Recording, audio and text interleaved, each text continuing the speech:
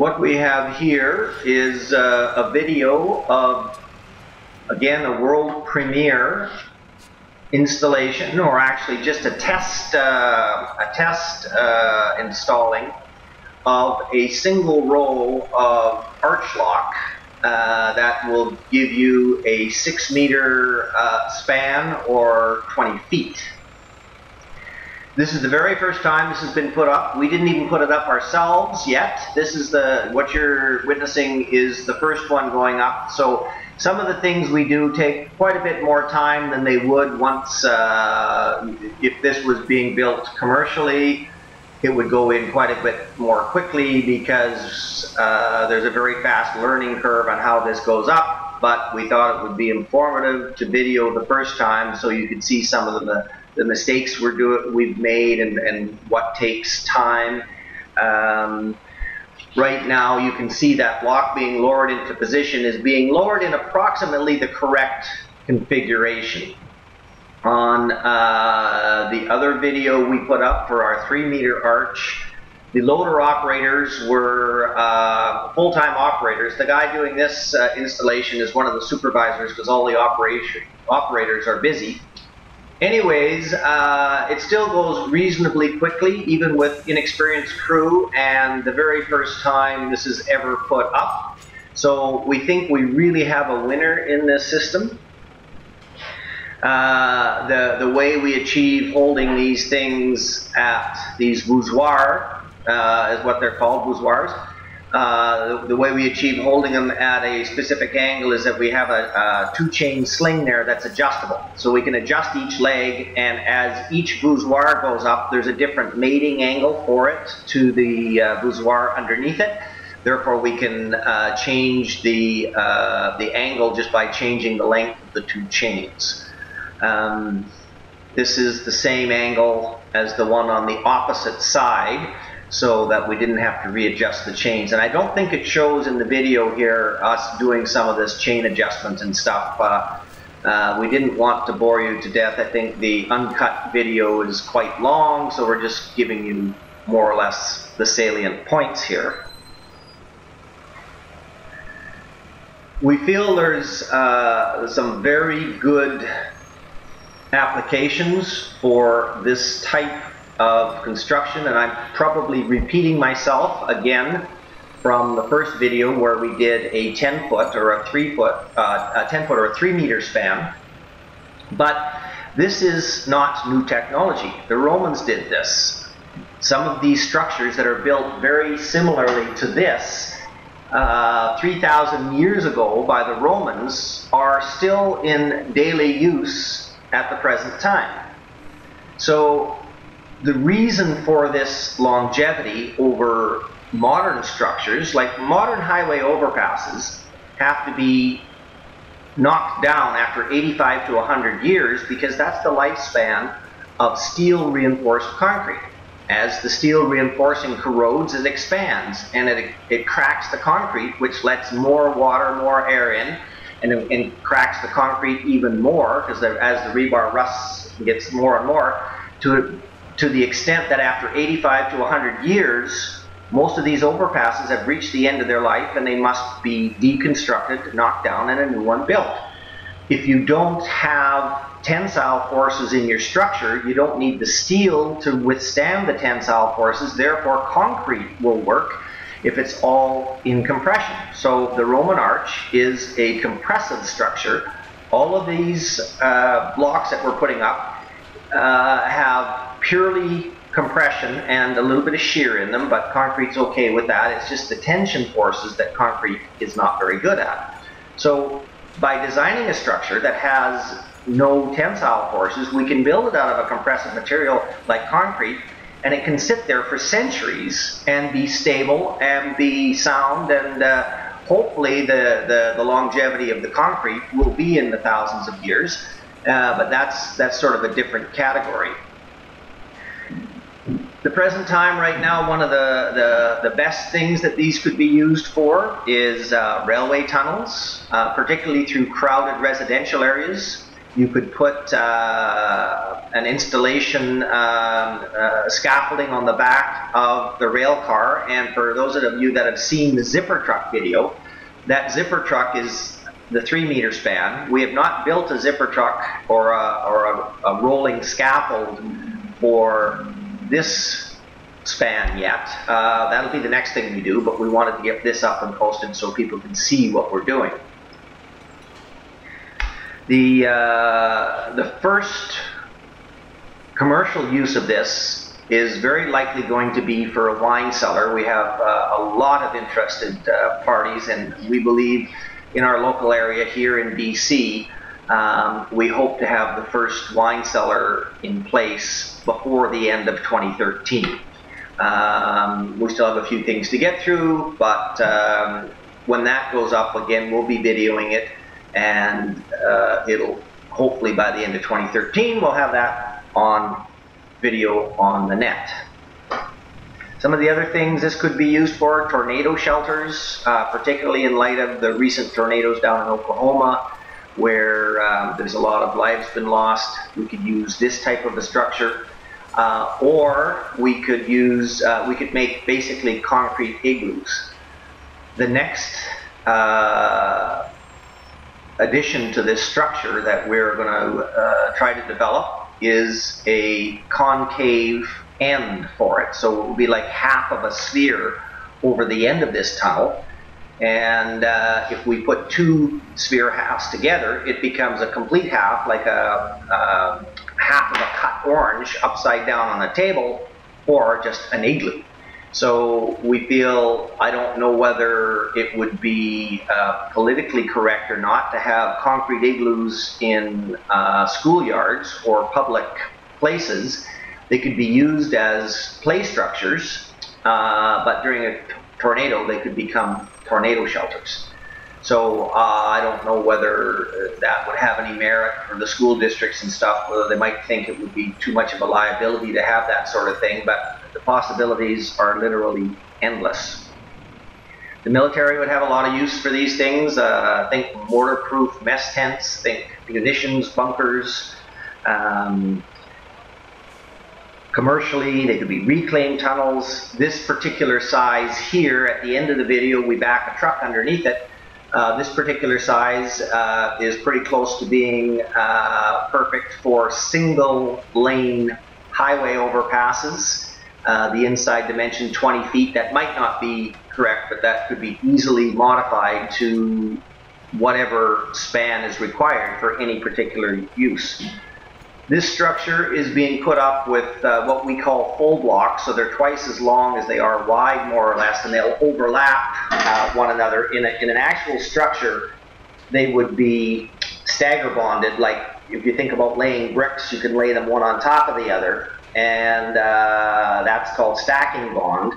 We would prefer them to go in stagger bond, so you get a much more stable structure that way.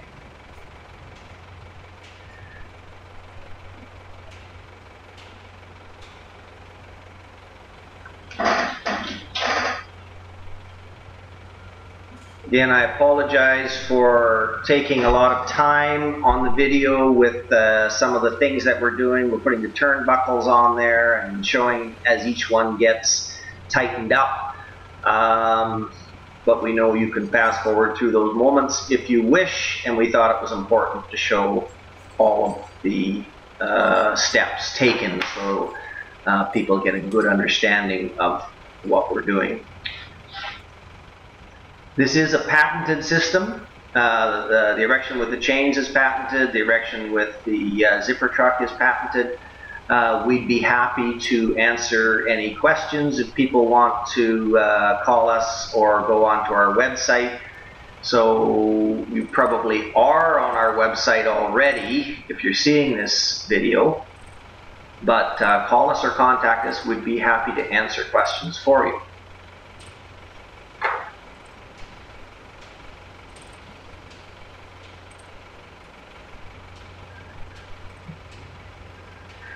We were running out of height ability, lifting ability with these small, you can see this is an IT-28, a Caterpillar IT-28 with a boom on it. and they can only lift so high. We have IT38s we could have used, but we chose to show you a different way to put up the last few blocks. One, because we're running out of height with this machine, and two, it might be the machine of choice on commercial job sites. So the last 3 blocks are actually going in one unit, and we're putting them in with the hydraulic excavator. So the whole structure could be built with an excavator, just hanging a chain off the bucket. So here we are with the excavator. This one is, as you can see, a 450 size machine, and it easily picks up these 3 blocks. This structure could easily be built, the whole thing, with an excavator like this, and ground crew guiding the blocks into position. One of the things we were learning on the installation here is how far back to pull the sides of the arch with these chains. I don't think we had it pulled back quite far enough with the chains, and we were running out of adjustment on them. So what we did is just used the stinger boom to push one side over to get the keyways to interlock.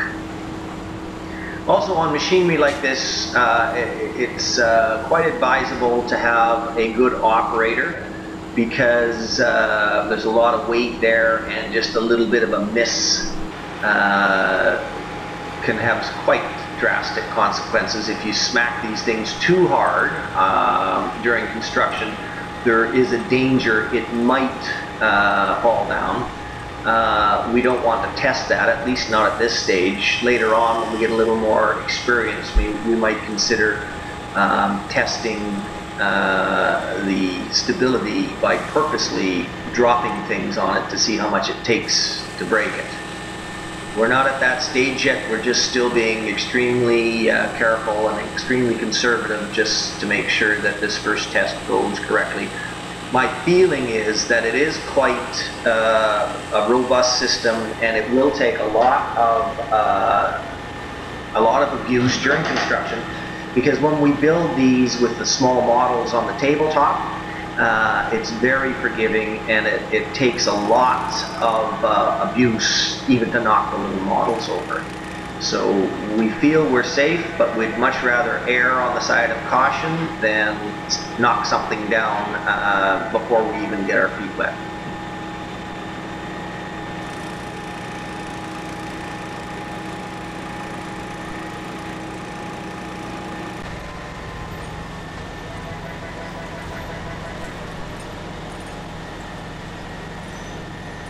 Now I think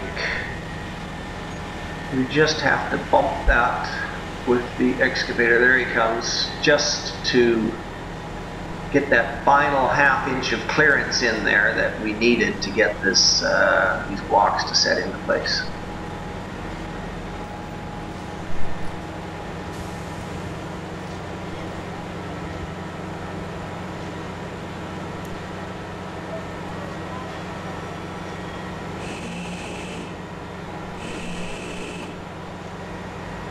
There. If you look closely at the top bucket,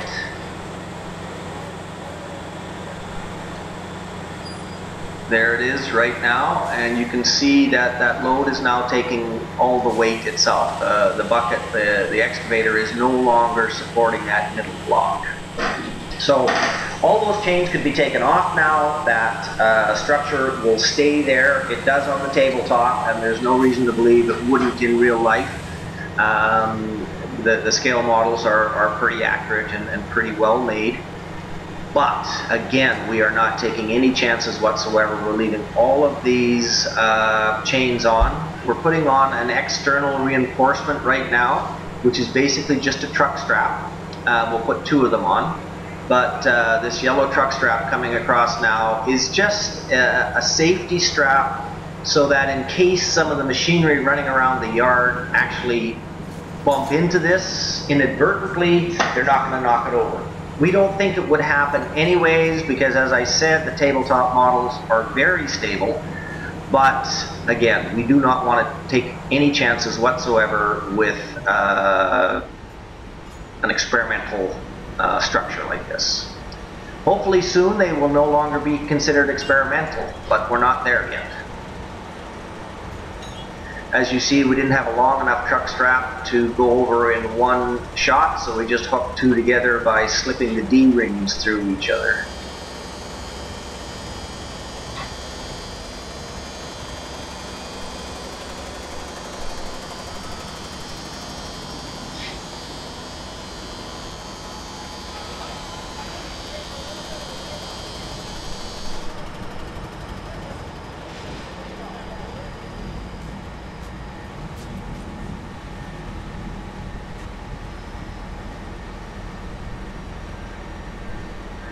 So you see the structure going up now, or you've seen the structure go up. You see what we plan on reinforcing them, and that reinforcing is merely there during construction to prevent collapse from unforeseen equipment, either malfunction or an operator error. The last thing you want to have is a precarious structure come down on whatever's below it, endangering people's lives and safety and all the rest of that stuff.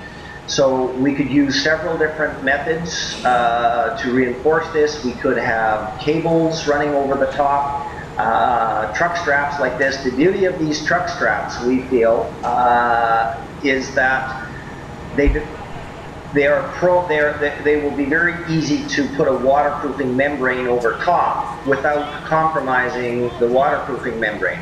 We could use chains over top of it as well, just leave one long chain over it, but then to put a waterproofing membrane over top, you would get wrinkles in the membrane. These truck straps are strong enough and flat enough that we could put a waterproofing membrane over top of this and the strap will not interfere, will not cause problems. It's not enough of a bulge to have an issue with. So we would envision that most structures that we build would have a waterproofing membrane on them. There may be structures where it's unnecessary.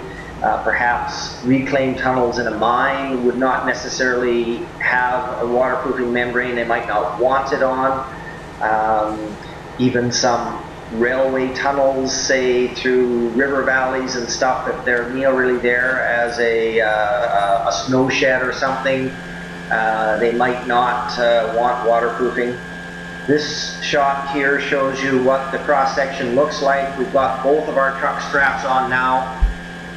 You can see the whole base, well, maybe you can't see, but this whole base is slightly off of level. It's not even quite the same plane. One side is slightly different than the other, but that just shows you that this structure doesn't have to be perfect to be very functional. There you have an 11 cubic meter capacity ready-mix truck backing underneath it. You can see there's lots of clearance above that hopper there. It's a tandem steer unit, one of the bigger ones on the market. So this arch, as you see it, would be enough for clearance for large highway trucks. It would be very easy to increase the height on this just by putting one more square block underneath the bottom of it.